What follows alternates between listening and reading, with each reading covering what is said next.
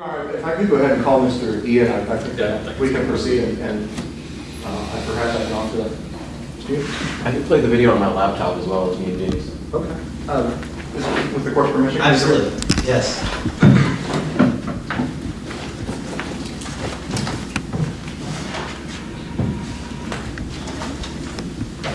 Please take a witness stand, remain standing momentarily, right hand. Swear you in.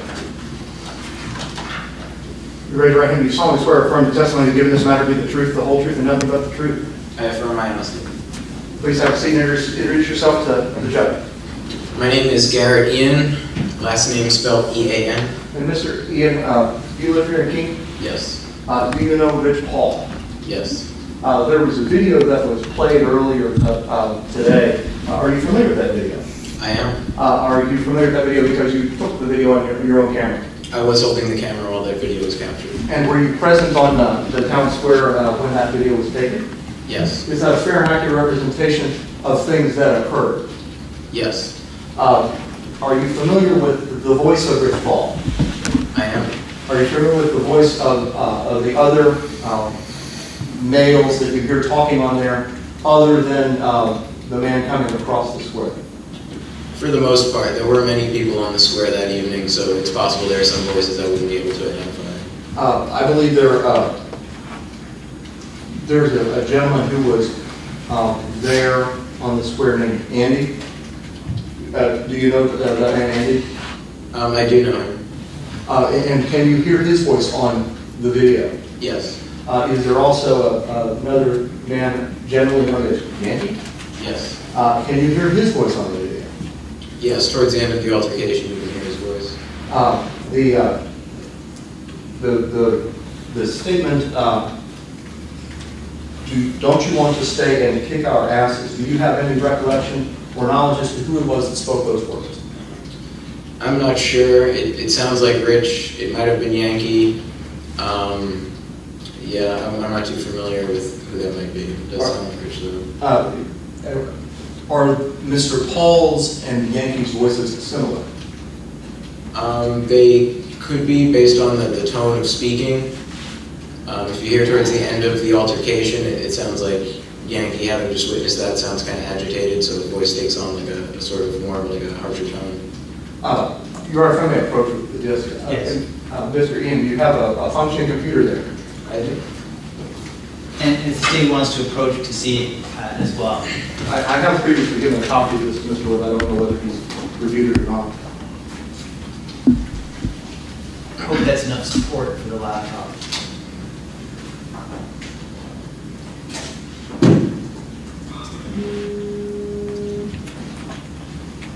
And Your Honor, there is no audio on this slowed down version. I would ask that the court, in observing this, be mindful of the actions of several of the other individuals, particularly the rather angry-looking African-American man, and specifically be mindful of the crimes of criminal threatening, theft, unauthorized taking, tampering with physical evidence, and criminal mischief, and disorderly conduct, excuse me. All right, so this is the video slowed down to 1/3 speed. It was a 3-minute segment, it's now 9 minutes. It begins when the man with the bucket who is crossing the square is leaving the square. If you could play the video and perhaps skip forward until the angry man flips his backpack to one of the other attackers. Okay. Just in the interest of time. So prior to that occurring, you can see the man's in the road while the light is green, so he was holding up traffic. There's a way that you can just back up a little bit. I'm having a hard time seeing. Thank you. Okay. Just if you can let it play from about there. Just. All right. So at this time, the person who was somewhat threatening is walking into the road. I don't remember what he was saying at this exact moment, but. So if you don't remember what he's saying, just if you could just let it play for a moment so that the court can see things clearly. If you just back up a couple inches, thank you. We just can't see it. Yeah.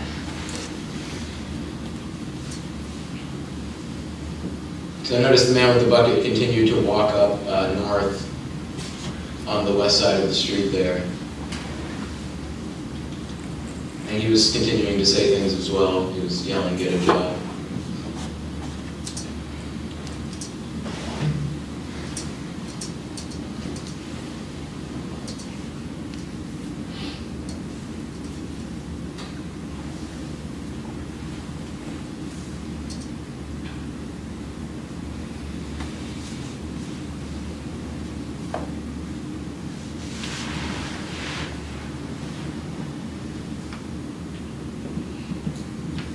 If I can interject a question here, the gentleman that's on there right now, is he standing in the roadway?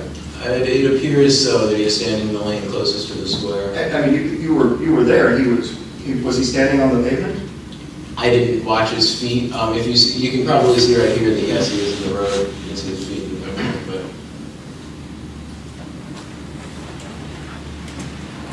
now I zoomed in on his face in the attempt to get some sort of facial identification, since the man had been making threats. I'll give you questions, I promise.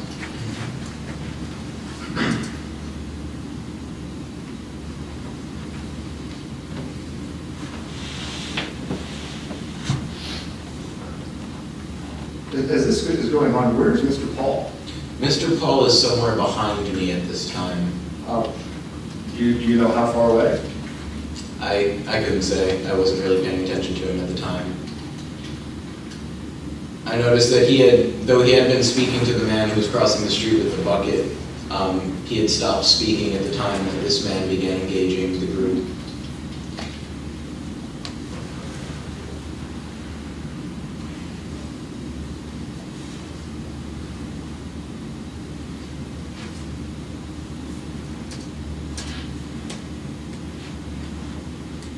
At this time, the man was pointing at the camera and saying that he was going to take it. Well, we have a moment. There were other cameras that other people there had that evening? Yes. Did Mr. Paul have a camera in his hand? Mr. Paul did have a camera in his hand. And who did that camera belong to? That camera belonged to myself. Was Mr. Paul, did he have a, no, sorry. The camera was also running at the time that this was occurring. This was still appeared to be being filmed by Mr. Paul as well? Yes, Mr. Paul was recording at the time. Which I found out, well, later, as you can see in the video.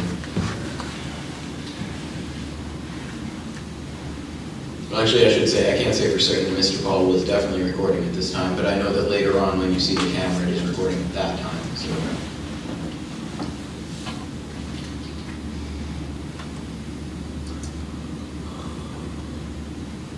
You know, there are obviously pains and benefits to slow motion. No.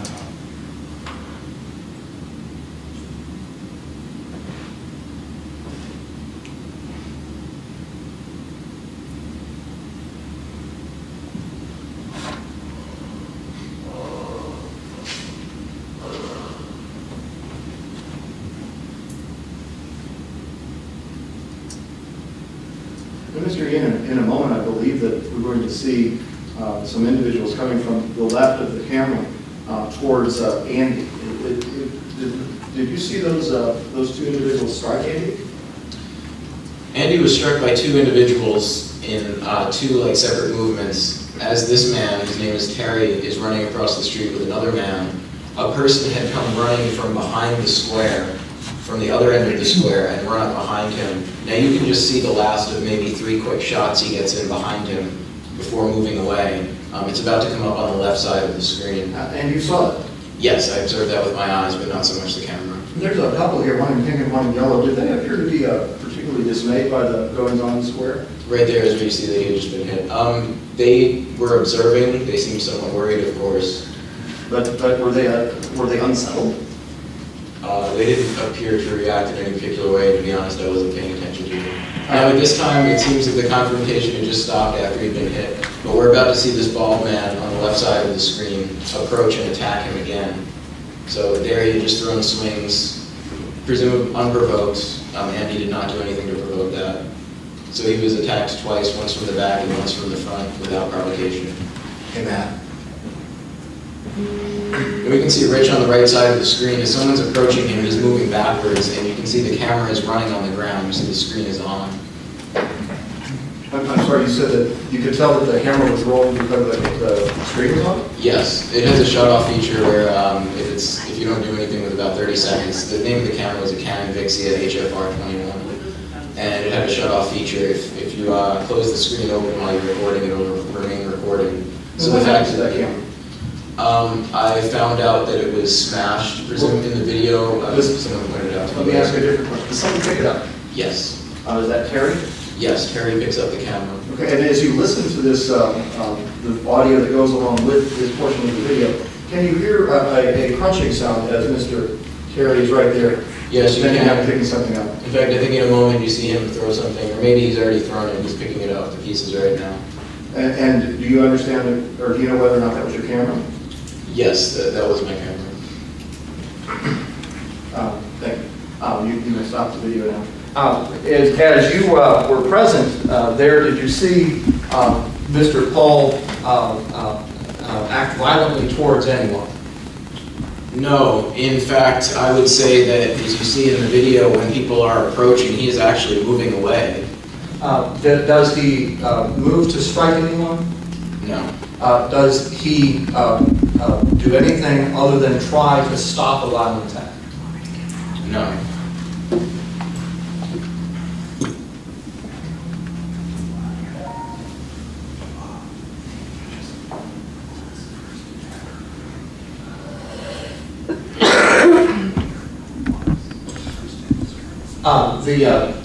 The man that punched Andy, do you know who that was?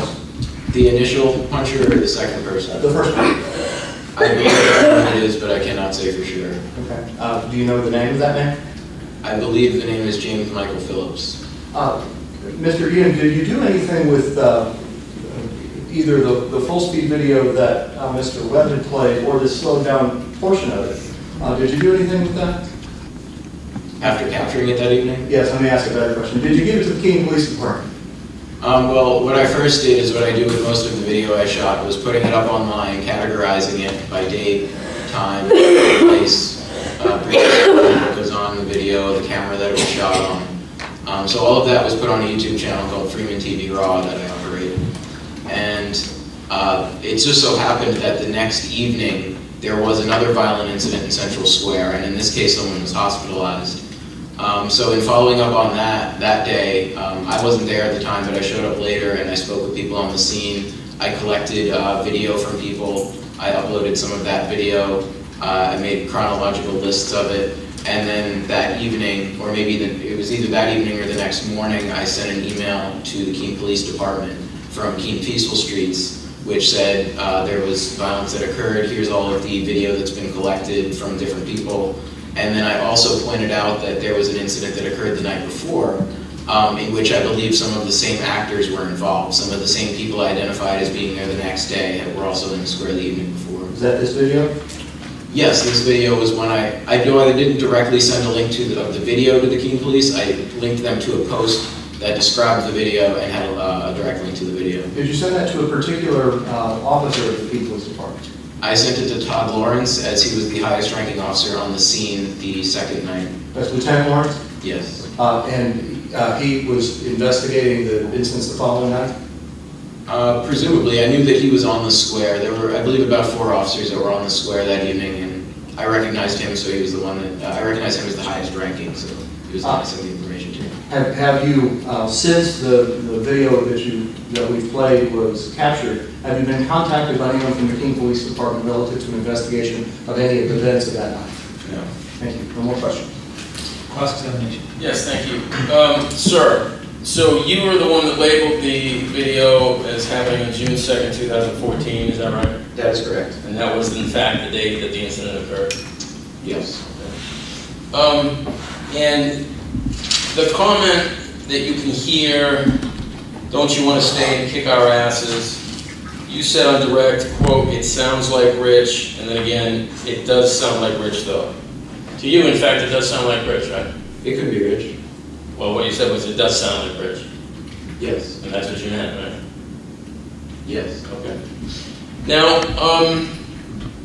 Also, later in the video, I presume you've watched the whole video, Yes. and you, obviously you were there too. You heard the statement, we could definitely use some backup as much as you can muster. That was Rich too, wasn't it? I believe so. That was several minutes after the incident occurred. He was on the phone with somebody trying to get people to come down, is that right? Mm-hmm. Is that a yes? Yes. So Rich had called someone, who did he call? I'm not sure. It might have been Ian Freeman. And he was trying to get him to send more people down as much as you can muster, right? Yes, the idea was that more people would make for a safer square. You were inside his head, you know what the idea was? Well, I think we all had a collective understanding that there was an issue and there's violence occurring, that there needs to be more peaceful people, and I'd say specifically cameras around. All right. The defendant was holding something in his right hand as we went through that video, and it wasn't styrofoam, it wasn't flowers, it was a stick, wasn't it? Well, I suppose stick would be a rudimentary way of defining it. I believe it was a monopod. A monopod. Perfect. Excellent. For him. Yes, that's what a monopod is for. All right. And if he were to strike someone with it, it very well could injure him. Yes? Striking someone with any object can cause injury, sure. Particularly a monopod, which is a solid object, right? It is solid.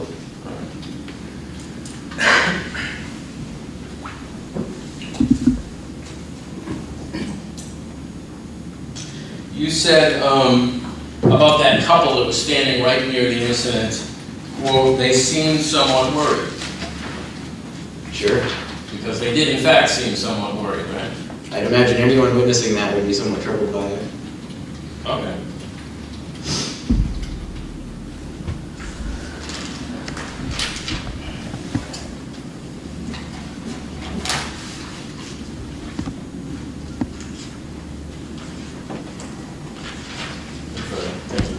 The couple that I pointed out in the pink and the yellow, was there a change in their apparent view of the situation when it became violent? I wasn't paying attention to them, to be honest, but I don't know if they were in any way engaged or anything more than just observant. I mean, they walked through the square even as there was the yelling. Sure. And it wasn't even as there's the violent attack, that's when they seemed to be concerned about what was going on. Mm-hmm. Yes? I'd imagine everyone there was concerned for what was going on. With the words, or everyone's concerned with the words or the violence? It seems that the words are what caught the attention of the group that was across the street, the few people that charged the square. I honestly don't know if the other people that were in the square were bothered or upset by the words at all. Nothing further. Actually, just a few more here. Roughly. Where do you live, by the way? I live here in Keene. Where? Leverett Street. Okay. After, you're pretty close to the defendant, or know him pretty well? I've known the defendant for some time. That's sort of relative, so a couple of years, or? A few years. So you had a substantial amount of contact with him after he got out of jail this last time, is that right? Sure, I see him often. And can you give a rough estimate of how many times you've seen him smoke marijuana? Since he got out. I'm sorry, if I could get a point of question. I don't know if he means, if Mr. Webb means 2 weeks ago, or if he means almost a year ago. After he got out of jail in December 2013 to today, roughly how many times have you seen him smoke marijuana? I won't hold you to an exact number, of course.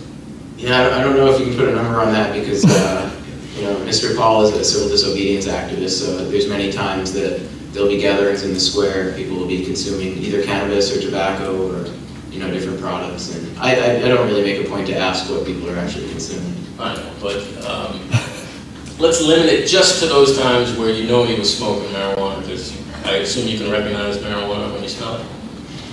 I would be able to, sure. All right. Let's limit it to those number of times when you actually knew he was smoking marijuana because you could smell it.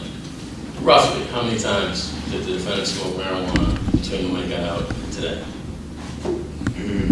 Well, I don't know if I could put a number on it. Give us an estimate. Ballpark. Range. I don't know. Well, I guess maybe like when he first got out, it was more frequent. I haven't really seen it recently.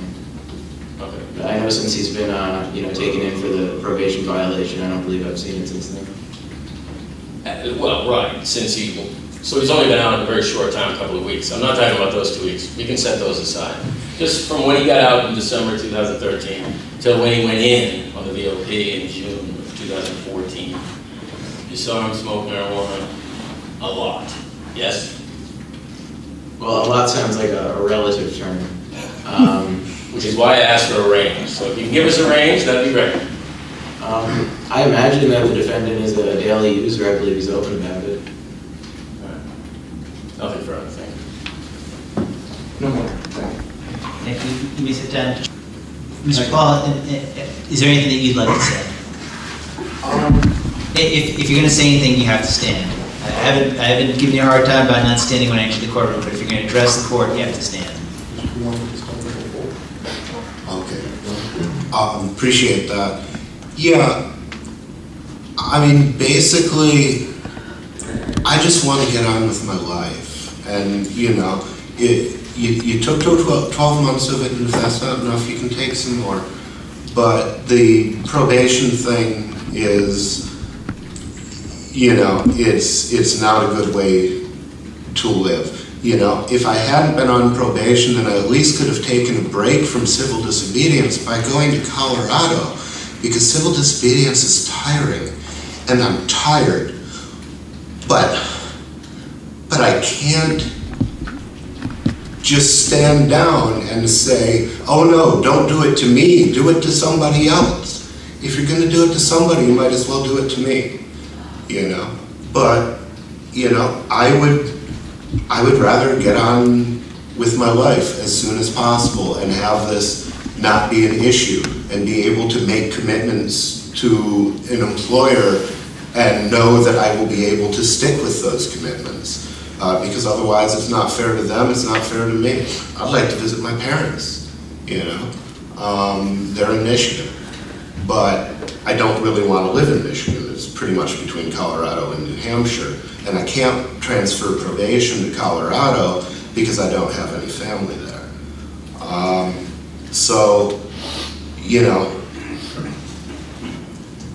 I guess that's all I can say. I believe that requiring me not to smoke marijuana does violate my right to conscience. My First Amendment right of free expression, because marijuana is a sacrament in my church. And although it doesn't have legal power, I think it violates some words that are very important to me. We hold these truths to be self-evident, that all men are created equal, that they are endowed by their Creator with certain unalienable rights, and that amongst these are life, liberty, and the pursuit of happiness, that it is to secure these rights that governments are instituted amongst men, deriving their just powers from the consent of the governed. When Jefferson was asked to clarify this a little bit, he said, doesn't giving them the right to pursuit of happiness give them the right to do anything they want? And he said, no, because all men are created equal. And therefore, in his vision, the end of your right to pursue happiness was where you harm somebody else. I still haven't done that. I still haven't harmed anybody. And I just want it over. That's all I've got. Thank you. Thank you, Mr. Paul. Have a seat.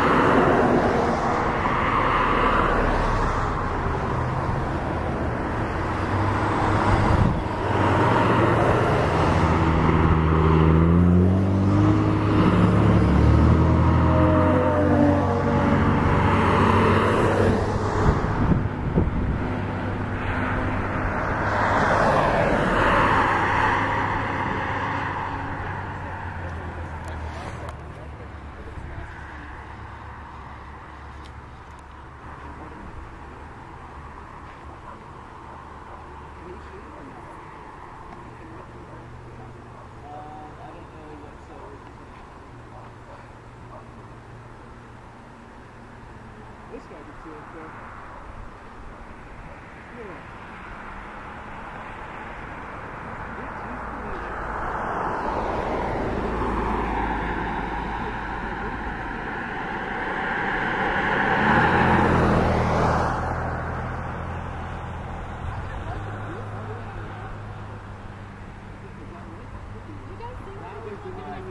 what